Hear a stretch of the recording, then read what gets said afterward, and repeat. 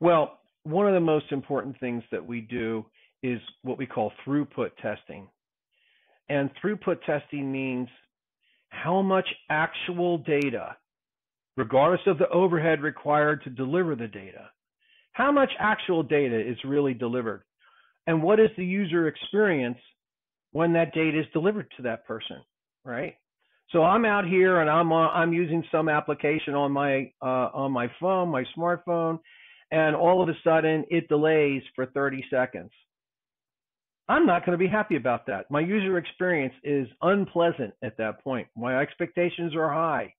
Well, if the network infrastructure is not delivering, if the protocols are not delivering, if the servers are not getting the data through out to the trunk links, if we're not, in other words, there's so many pieces that have to work together properly, but it all boils down to user experience.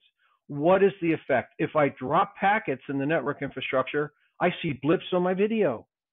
If I drop packets and I'm on a Teams call, my friends in the call can't hear me. They say, "What happened? Your voice dropped out. You cut out." Well, that's a latency problem or a delay problem or a jitter problem.